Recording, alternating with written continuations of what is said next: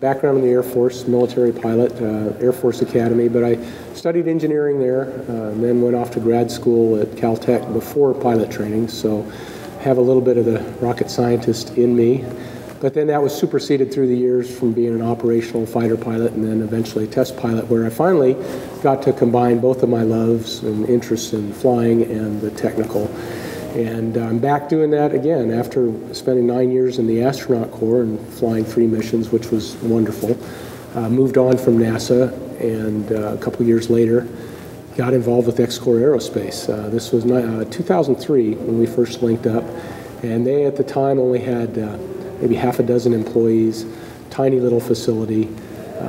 Their founders started the company on their credit cards kind of thing. But they had a dream, and more importantly, they had the technical ability to move that dream forward. And through the years, I've stayed involved with them. Initially, helped steer some business their way, and was on the board of advisors. From 2005 on, I've been their chief test pilot, which has included to date test flying the Easy Rocket technology demonstrator, and also flying all of the flights on the X-Racer, which was a rocket racing prototype we did on a commercial contract.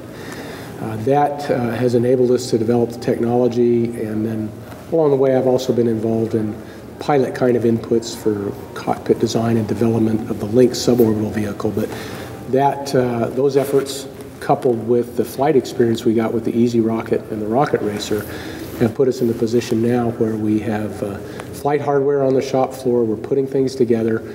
We are building a spaceship called the Lynx, designed to fly to the suborbital flight regime. The prototype, Lynx 1, is only designed to fly to 200,000 feet.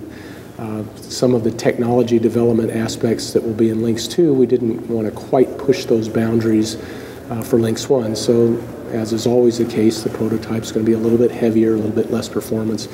And we knew going into that with Lynx 1. Nevertheless, the flight test program is going to be very exciting for a test pilot. I'm really much more focused and concerned at this point on the flights close to the ground and very early flights, first flight, envelope expansion, flying qualities, stability and control, basic systems performance, all of those things that absolutely must be in place so that we can continue on and then eventually push that envelope so we're getting to the higher altitudes, and eventually with Lynx 2 go to suborbital space and then operate it commercially.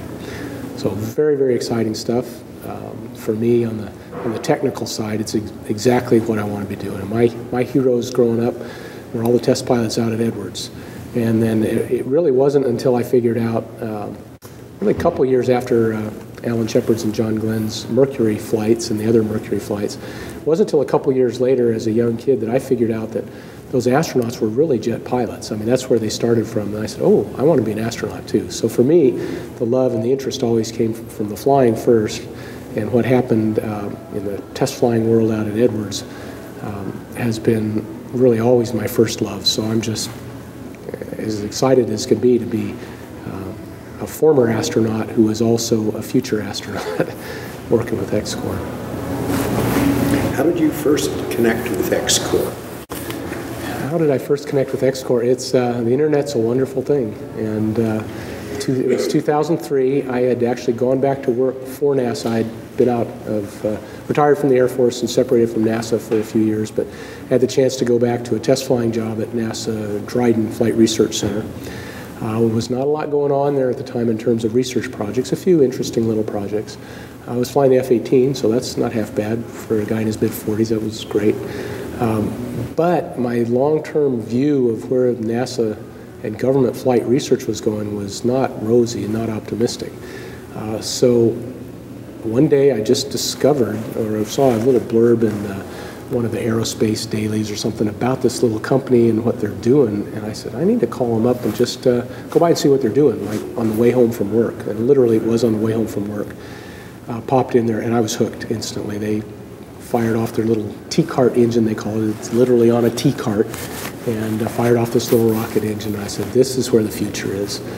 So a couple years later, about a year and a half later, when the time came that I felt like I needed to move out in this new field, and if I was going to be a pioneer, be a real pioneer, and work with these new companies. I left NASA, started my own speaking and consulting business, and then reinitiated contact with XCOR. I said, hey, I'm available now to help. What do you guys need to help? I said, well, initially, help us on the business side, make some introductions for us and so forth, and that has grown through the years into the actual technical test flying position. Okay. Yeah. At the time that you joined XCOR, who was in the company? How big was it? Yeah. Well, XCOR just had 6 people when I first got connected with them. The 4 founders, Jeff Grayson, Dan DeLong, Doug Jones, and Alita Jackson, who had all been together on the technical team that Jeff headed up at Rotary Rocket. They were the propulsion side of that project. When that project ended, for a variety of reasons, a business case and so forth, they said, we don't want to let this dream die. Let's start our own company. We have our own concept of operations and where we want to go. And that was back 99 time frame. So we've been around 13 years now and built slowly and surely. My initial involvement with them, again, was not on the technical side. It was just being a former astronaut, then out as kind of a free agent consultant. Made a few phone calls, connected them to a few things, which led to some business. Once people began to see the great technology they had and what they were doing with liquid propellant rocket engines, it's just grown since then. And today there's close to 40 people.